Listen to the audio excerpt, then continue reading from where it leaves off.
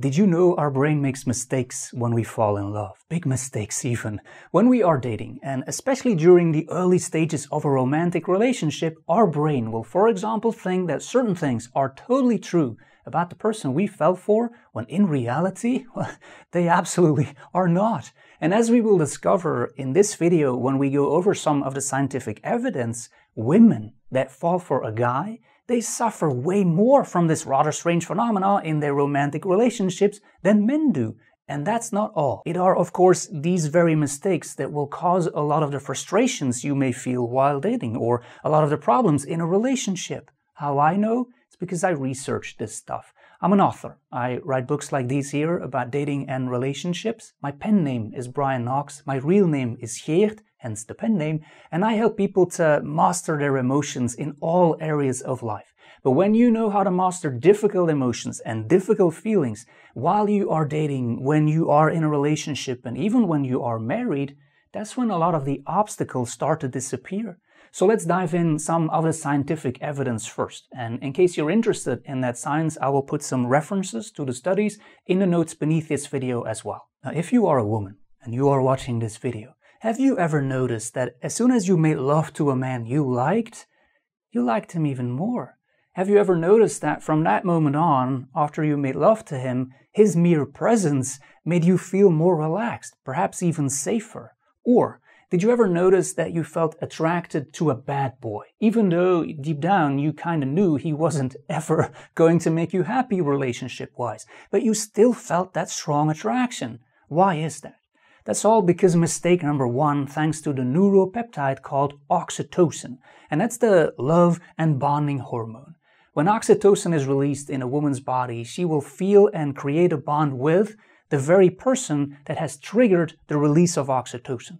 So in this case, it can be the man she's dating, it can be the man she's in a relationship with, regardless of who that is. So even when this guy is bad news, as Professor and Dr. Loretta Bruning once said, the oxytocin release will raise the trust you have in a guy. So in other words, you get the illusion that he's perfect even when he really isn't good for you. That's rather strange. And men don't suffer much from this. So oxytocin has a different effect on a man's body, and that's one that you may even like. Because when you make sure that the man you are dating, the man you are in a relationship with, but even the man you are married to also gets some oxytocin, well, that may make him less interested to even repulsed by other attractive women.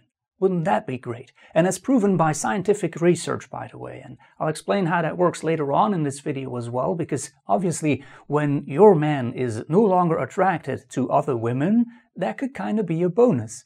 Because make no mistake, oxytocin isn't bad for us. It's good for us. It can calm us down. It can give us great feelings. But we just have to be mindful of the side effects in our romantic relationship. So problem number one, as soon as you have been intimate with a guy, and sometimes cuddling is all it will take, you get oxytocin. Now the oxytocin makes you idealize the man you are dating or the man you are in a relationship with, whether he's a great guy or not. That's the thing to remember, because your mind will automatically start to trust him, start to adore him, start to love him more just because of the oxytocin. At that point, it has nothing to do with him or who he is. But that's not even the biggest problem. As you are having a great first date or a great second date, or as the beginning of a relationship makes you feel safe and relaxed and, well, generally super happy, you get other hormones like dopamine and even some endorphins that feel really awesome. Let's be honest, falling in love and seeing that the other person loves us back, that's probably one of the best feelings our human body gets to experience, right? But all great feelings can be addictive. But there's a second problem. Our brain is designed in such a way that it will always need more to get the same level of happiness, the same love rush in this case. But that's really a problem in a romantic relationship. Here's why. This is what makes some women needier. As their relationship progresses, they sense that they start to complain, possibly nag a bit more. They may even feel angry for absolutely no reason at all. And they don't get it. Some even tell me, this isn't who I am, and indeed it isn't. Their brain is just making yet another mistake.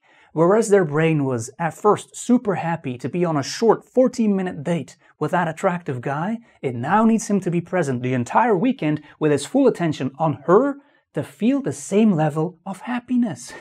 That's kind of a problem. Or what about that first "I love you"?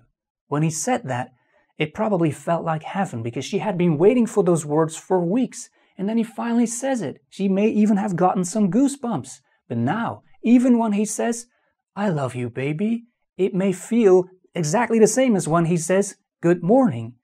Yeah, whatever. Have you ever noticed that, by the way? How that happens? How things in our relationship that made us feel super happy and content in the past now don't even move the happiness meter an inch. So how do we deal with these mistakes then? Because I'm sure you can imagine they can lead to a lot of problems in a relationship, and in a worst case scenario, even to a breakup. Now the trick here is to realize that it always ends. And not the relationship, but the hormones. The hormones will end because nature can't keep those hormones of love and infatuation up for very long. It's too exhausting. So we should stop looking for the high, and we have to appreciate that the in-love experience will eventually end and then becomes one of real and stable, true, lasting love. If you have avoided mistake number 1, that is. And here's how. Try to enjoy those first dates. So enjoy the feeling of being in love and the oxytocin with an open heart, but wait before you give him the stamp of approval, the relationship material or the husband material stamp. Wait. Wait until the fog is lifted, until your vision has returned, until you start seeing him for who he really is. And he can obviously be a great guy as well, of course. Before I forget, I promise to give you more information on how to make the guy you love be less than not at all interested in other attractive women.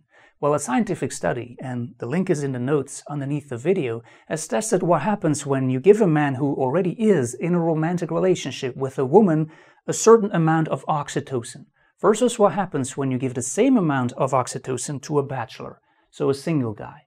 Guess what happened?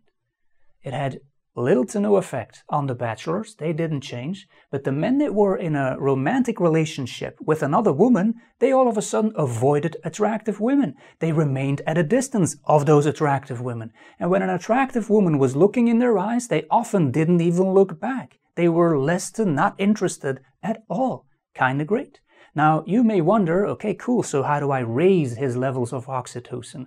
Well, one of the best ways to do that is to make love to him, obviously. You can also try cuddling him for an extended period of time, but I'm pretty sure he will have a slight preference for the lovemaking, so that's your best bet. So in general, the trick is to realize that the brain makes mistakes and that we often have to use our emotional intelligence. In other words, try to be the director of your thoughts and of your feelings. It's not because you feel or think something that it's the truth, especially in a romantic relationship. So explain that to yourself. Oh, I got a mega crush. It's probably because we cuddled last night. And I'm not kidding. It can really be as silly as this. If you get that crush, does that mean he is your Prince Charming?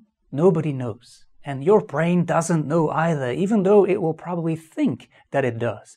But only time can tell. When you have lived with him, when you have seen his full personality, when you got to experience all of his habits, the bad ones included. Are those beard hairs in the sink again? By the way, a man's eye has a very hard time seeing beard and other hairs as soon as they have left his skin, his body. They become invisible to him. I've tried explaining that to my girlfriend over and over again to no avail, but it's the truth. Anyway, I hope you liked the video. I hope that you will keep these mistakes in mind, especially when you get a crush, when you fall hard for a guy. Let me know what you think in the comments. You can also subscribe to this channel if you want to see more videos, and you can visit me on brianknox.com for exclusive videos and podcasts that I'm not posting over here. Just make sure to sign up to my mailing list. I want to thank you for watching this video until the end. I really always appreciate that.